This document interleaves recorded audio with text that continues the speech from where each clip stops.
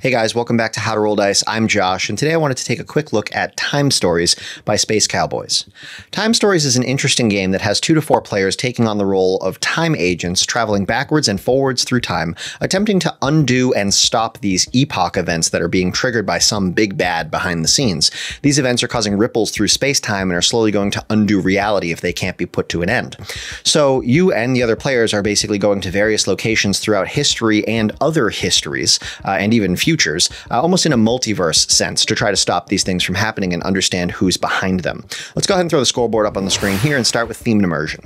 This game is extremely thematic and immersive. It basically plays like a video game, and let me explain what I mean there. This is the base box. It comes with one mission called Asylum. You'll be playing in a 1920s French insane asylum. Once you finish that mission, there are all of these separate missions, expansions that you can buy. And the way it works is you can basically take one of these missions, completely new style of gameplay, new setting, new theme, written by a completely different author, and plug that into this base box and play it on this board. And so you go from your 1920s horror game to your 1990s zombie game, and then your D&D style fantasy game, and then your Egyptian mystery game, and then your Arctic H.P. Lovecraft game, and on and on and on. And so you've got this sort of gaming console that you can plug different cartridges into and constantly play new games. And I'll touch on why there's a flaw in that in a minute. But thematically, even on the board, it's got some video game style designs. It's very, very visual. When you take location cards out of this pre-built location deck, it's almost like a legacy deck. You don't shuffle it, you don't look at it. Same with this item deck, only when you're told to. You take locations out of this deck and you lay them out in a very specific order. They actually create a panoramic image that you and the other players have to look at and examine and try to see what's going on there. And then you move your player pawns around to say where you want to be standing in that scene to interact with your captain or this engineer over here at the time pods or that technician over there in the hallway. And then you flip the cards over and you reveal what's actually going on in the scene in that spot.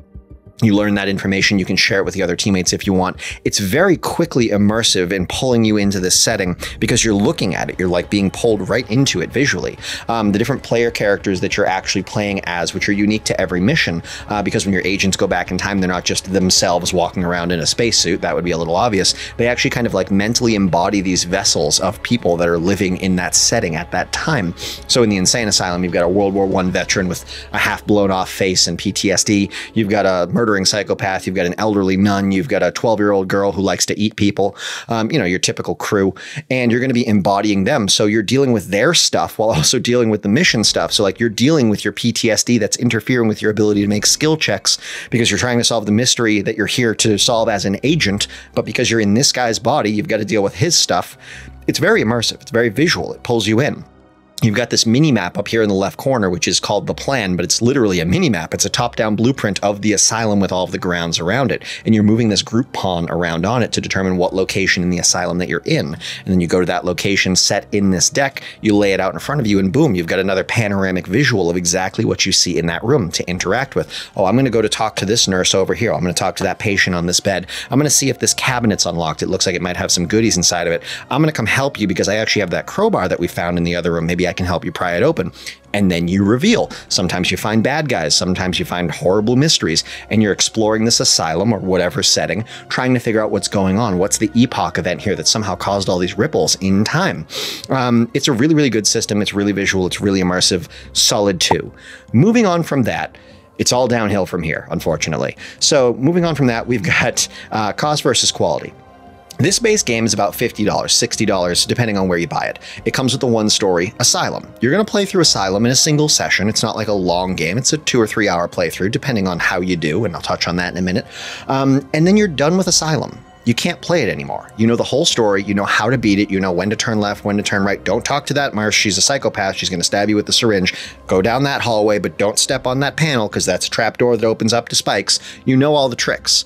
And so Asylum is done. You've spent your $50, your $60, you're done. Now you go spend $20, $25 on the Marcy case, and you've got yourself, you know, your 1990s murder mystery, sorry, 1990s zombie mystery in Seattle. Cool, $25. We play through that, one sitting.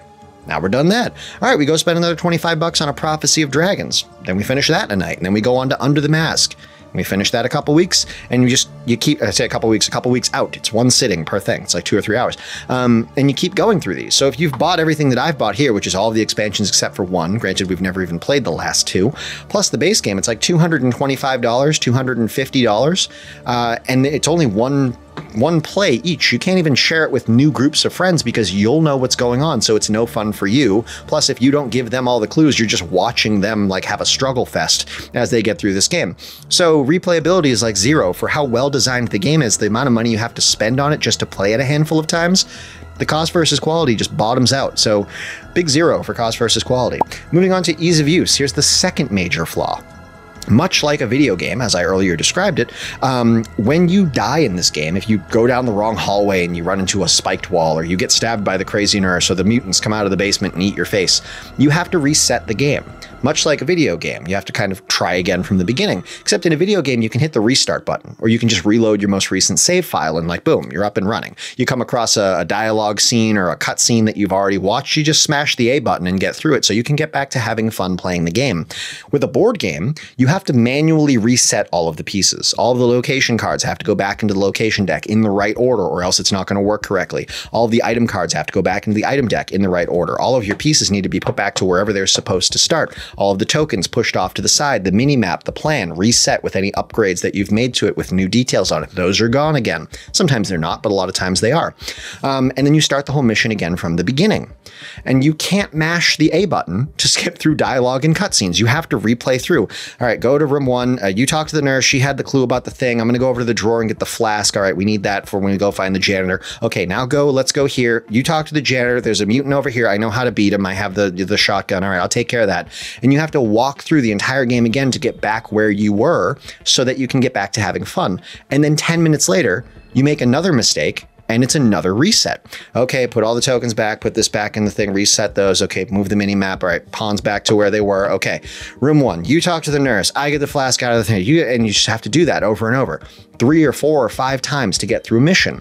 Because even if you're paying close attention to all of these visuals, and even if you're trying to be strategic and tactical, there are some parts of these stories that are just completely random unless you wrote the story yourself. It's a guessing game, and unless you guess correctly, you're going to fail the first couple times because maybe there's 2 or 3 options and all of them seem equally plausible, but you pick the wrong one and you're dead. Reset everything. Okay, you try the next one. Oh, dang, wrong, dead. Reset everything. You go back. Okay, well, there's only one left. You try it. All right, it works. 10 feet forward. Okay, and pit in the floor. Dead. All right, reset, try. And so it's this constant having to pause, stop all of the fun, reset the board, tedious, obnoxious.